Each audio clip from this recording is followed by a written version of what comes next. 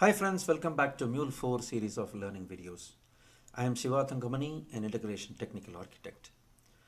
First of all, I would like to convey my apologies for not posting any videos for the past 1 month. I have been very busy. Now that I am back, I have seen many requests for creating a SOAP service. So I thought of giving a demo for creating a SOAP service today. Let's get started. So we are going to see this creation of SOAP service in Mule 4 in 3 different steps. First, we are going to see how to create a WSDL or import it into the project. And WSDL contains so many operations, and we are going to see how to implement one of the operation. And also, in order to deal with XML, we need to see how XPath can be used in Mule 4. For that, we are going to see how to use XML module. Let's get started. So for the demonstration purpose, I have taken an example WSDL from this tutorial points. If you want, you can refer there. I'm going to take hello service WSDL given there. It's a simple web service. This WSDL contains a request that contains first name, and the greeting comes out as a response. So I have taken this simple WSDL, and let's see how to import this and create a project and create a web service implementing this WSDL. Let's get started. So let's create a new Mule project. Let's call it as greeting service. And you can see here API implementation, and you can specify the API definition. So it could either be RAML or it could be WSDL. You can see here the tooltip says you can either provide a WSDL or RAML file. So I'm going to give WSDL here.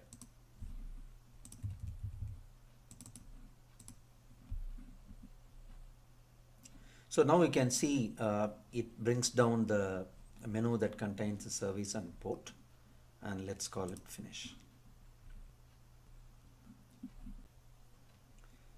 So we have gone quick into the project creation, but let's take a pause and then let's see what just happened here. So this WSDL contains different components, which I'm going to explain what is WSDL and the contents in an upcoming video. Please watch out for that in the next week. But in this WSDL, this is already created and available WSDL. This contains a hello service, and this contains operation called say hello. This operation, or you call it as method, retrieves the username as a request, and then it says with hello as a response. So when we import this WSDL, you can see here this WSDL is imported into the resources folder. Under API, you can see greetings.WSDL. So what Mule 4 application has done is automatically it created a Mule flow, and it created a HTTP listener and then added SOAP router. So SOAP router creates one Mule flow for each operation. Like in RAML, it creates one flow for each resource path, but in WSDL, it creates one Mule flow for every operation, or sometimes you call it as method. So it automatically it puts the transform message by default, and it says say hello operation is not implemented yet. So it gives this default error message. So the application is now started and it's up and running. Now let's investigate what's in the console logs. So we need to observe something important here. And in one of the log line that says setting the server's publish address to this particular address. So this is the address where the WSDL is available. So let's go back and see the content of the WSDL. So here you can see this WSDL. So what does it mean? So initially we created a WSDL file manually by using some tools, either by using Eclipse or by using some XML tools. So it's manually created based on our requirements and the type of operations that we will need to implement based on the requirements. So according to the requirement, you will create input data type, response data type, and the operations that you will be implementing. So the WSDL is now ready. But after Mule 4 implementation, now the WSDL is readily accessible online by the other systems. So how do we say that it's implemented? So the HTTP listener, you can see it's implemented with the path say hello. And if you want, you can modify, but this is the resource path under which this WSDL will be available. So this is the resource path. And also you can take a look at the HTTP listener configuration, and then you can alter the port number. If you want, you can alter it as you wish. So only based on this, the WSDL should be available. So you need to keep all these in mind while arriving at this WSDL. So once everything is ready, and it automatically creates the port number and path accordingly, which you can use or check if the WSDL is ready. Now the WSDL is ready, which we can use this and import it in SoapUI and invoke and see what happens. So let's go to Soap and give this WSDL, and let's call it as greeting service. So it came up, and this is a default structure of the operation say hello, and you can give your name to check what happens. So this is giving a default response which is automatically created by Mule 4 while importing this WSDL. So it says operation is not yet implemented. Absolutely, we have not actually implemented. So it only created stubs and templates in order to make this WSDL accessible.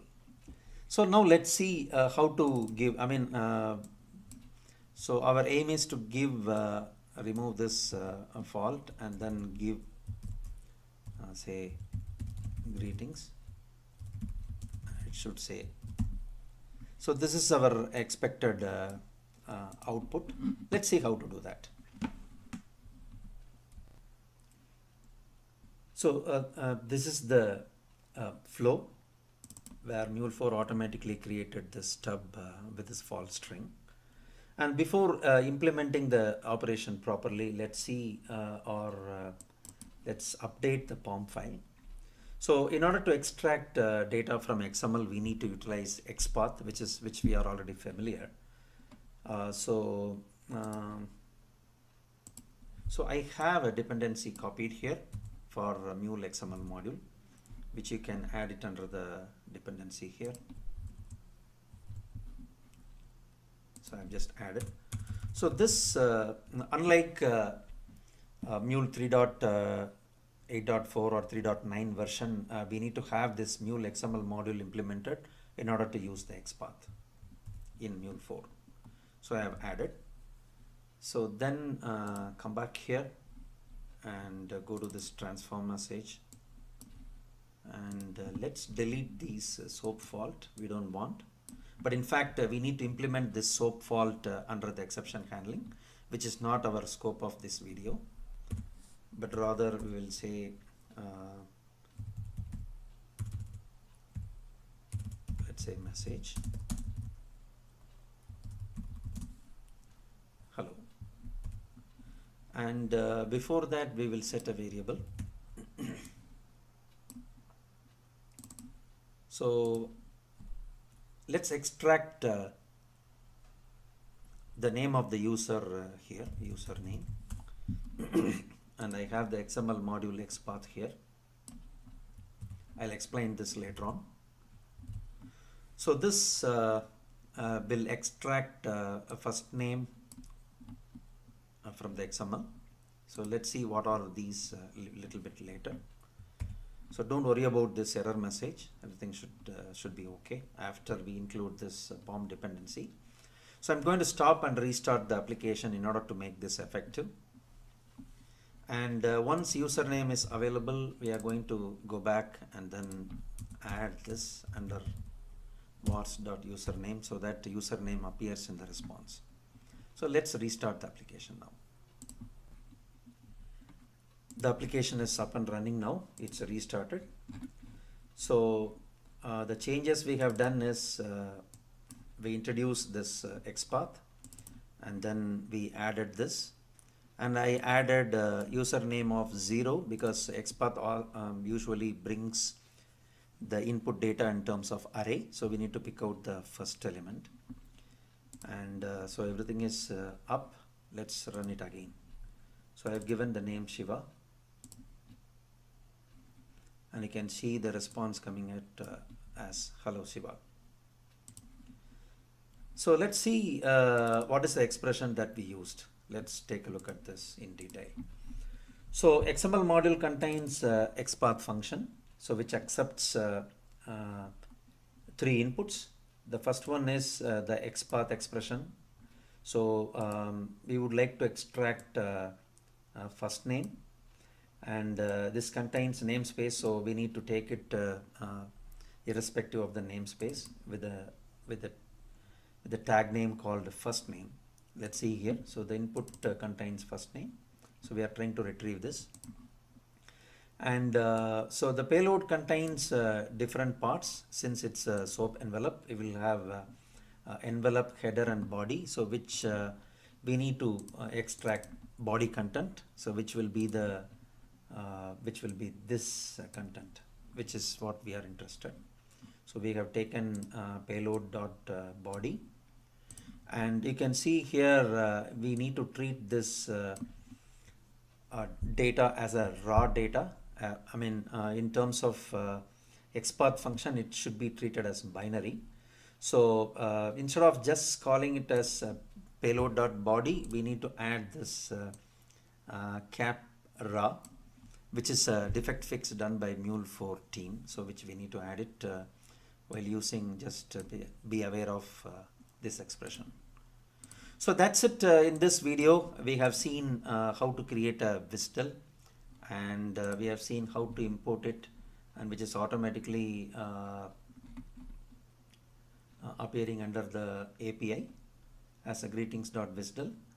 And also we added a dependency XML module in order to use this XPath, and we have seen how the XPath looks like.